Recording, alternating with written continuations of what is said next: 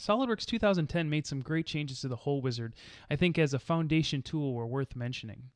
Now in the past, if you wanted a 2D sketch for your hole wizard hole, you'd have to pre-select that 2D face and launch the hole wizard. If you wanted it on a 3D face, you'd either pre-select a non-planar face, or you would just launch it without selecting anything and select it after the fact. What you'll notice in 2010 is that I can launch this at any time. Notice we do have support for Australian standards as well. But what's neat about this is that I can go in, I can pick whatever type I want, and when I go into the positions location, I now can pick right here. So I can say, all right, I want a hole right like this, and I want to go ahead and maybe put in some other information. In fact, what's interesting is that if you've ever done any patterns, you can actually approach these patterns now within 2D sketches. I used to avoid using the patterning tools primarily because the instance counts were accessible for any type of configuration. So what you'll notice now is if I go through and pick what I want to pattern and then maybe want to go in and use a location to locate it, you'll notice that when I hit OK, obviously there are my holes, my preview, but what you'll notice is when I pick on it, you can see the instance count.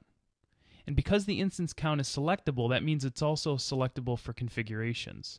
So a lot of times you can approach something like this, instead of adding one hole and then going back and adding another pattern, you can do it within here, and easily I can just click on this and make changes to it.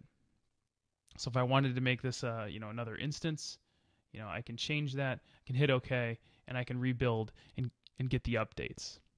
Now another kind of nice thing about going through the hole wizard was inside of drawings if you ever added a cosmetic thread.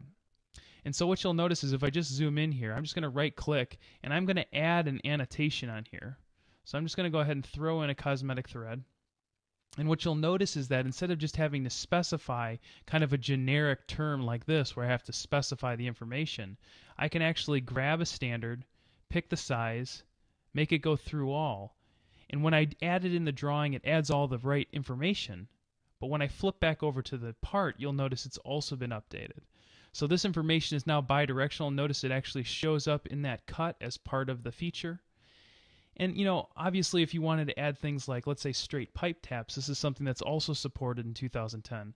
So if I wanted to go into the positions, maybe I want to do a straight tap, I want to go to the positions and pick on a face that's not planar. And then I can go through and obviously use all my location tools. So if I wanted to go in and add a dimension, I could do that as well. Let's make this 1/2 inch. And then I could also go through and use other tools to maybe align it the way I want. So let's just grab these two entities, make them on the plane, and then I can go ahead and hit OK. And those cosmetic threads will come in as well. So some nice changes to Hole Wizard, just kind of making it a little bit more streamlined from front to back.